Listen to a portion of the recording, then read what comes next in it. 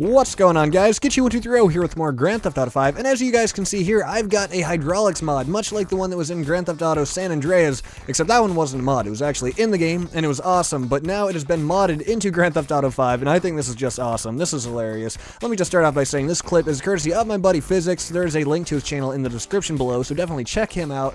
But yeah, as you guys can see here, this mod actually works very similarly to the real hydraulics that were in Grand Theft Auto San Andreas. The physics are down pretty good. It looks pretty realistic, although they're a little bit floaty, a little floatier than what they would be. But I don't know, why Rockstar didn't add them or add this in themselves is beyond me. I really cannot understand why they wouldn't do it.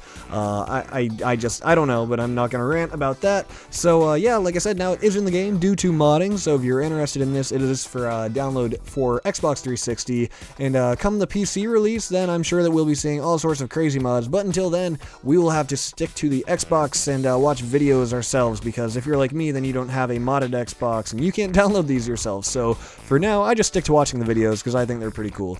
So with that, guys, please stay tuned for more Grand Theft Auto 5 in the future, and I will see you next time.